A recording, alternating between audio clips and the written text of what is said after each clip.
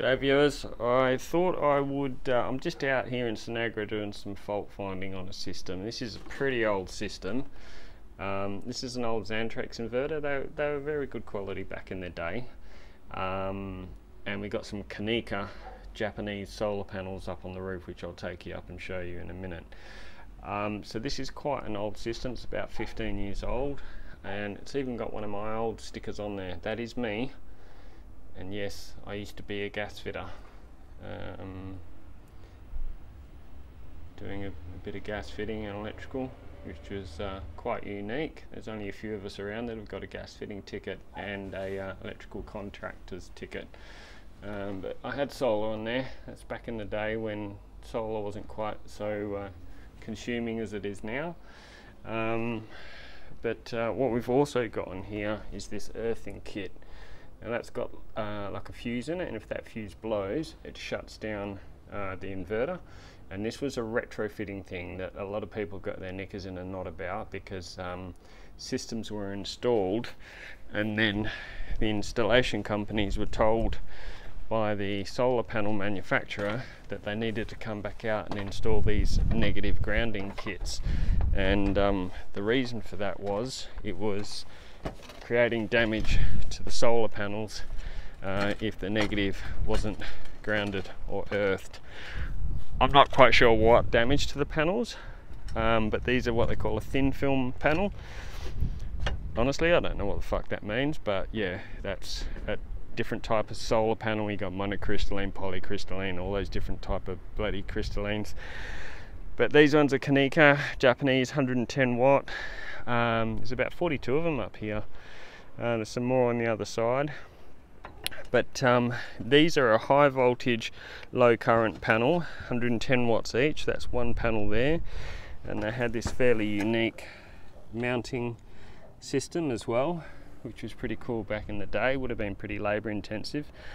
But the reason I'm out here, and the reason I was out here last time, this wasn't my installation, but under here you've got 3 string fuses, and then, sorry, 6. There's 3 for the positive and 3 for the negative. So I should have filmed this before I put the cover back on, but there's 3 fuses there, another 3 there, and 4 in that one, because that's another string there. So we've got 1, 2, 3, 4 strings, and these are what we call a combiner box, where they all parallel together and then go down to the inverter via that conduit there. But what's been happening, and it's the same reason I was here last time, is 3 of the fuses had actually blown. Now I've tested for faults, which can be quite confusing when you've got a negative earth grounding kit installed. So it's important to isolate that first when you're doing any testing. I didn't come up with any faults. The fuses were just simply blown. Now the fuses were quite close to the actual output of the panel, so I have bumped them up a little bit, but not too far that they'll serve their purpose. And their purpose is, when you parallel the solar panels, fault currents can get quite high because they can track through and combine, and it can increase the voltage and the current and create some pretty hazardous situations, and also damage the panels if you exceed their voltage or their current limit. So it's important when you're paralleling strings of panels that you do fuse them if you are exceeding their voltage or their current limitations on their type label.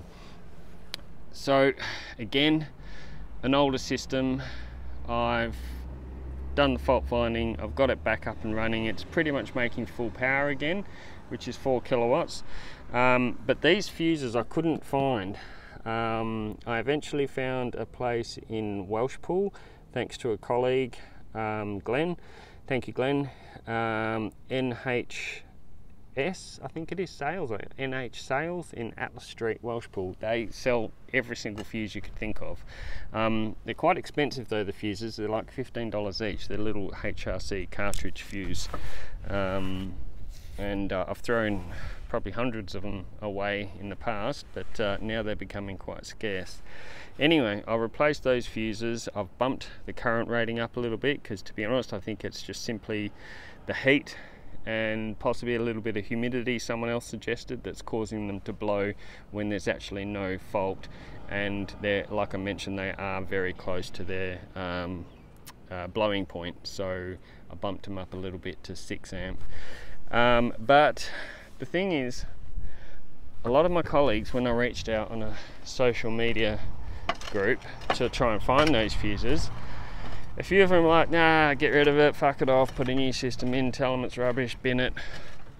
Well, no, there's 42 of these panels up here and they're all still fine. It just had a simple little fault. So I've, for the sake of 3 fuses and my call out, which was quite significant, I've got it back up and running again. It's making almost its full 4 kilowatts. It's 4.5 kilowatts worth of solar panels up here, but the most you'd expect is about 4 kilowatts. So again, another example of not just throwing it away, creating landfill and, you know, having people up on your roof unnecessarily. If it can be fixed, fix it. And I'm by no means, you know, if it is warranted fixing because the panels are getting water ingress or your power bills are way out of control and you need a bigger system, then yeah, I'd say replace it. But this is another example of salespeople saying, no, just pull it out and put a new one in, it's not worth fixing. They are worth fixing, all right? Just takes a little bit of time and a little bit of knowledge, and they could get another 10, 20 years out of this system. I don't know. Depends how long that Xantrex inverter will last for, but the panels are working well and should keep going for another decade or 2. Alright, so there we go. Jason, Joondalup Electrical Services, 0412 866 428. I can take care of all of your solar and battery dilemmas and just give you an honest opinion and some direction on what to do if you've got an issue. Cheers guys.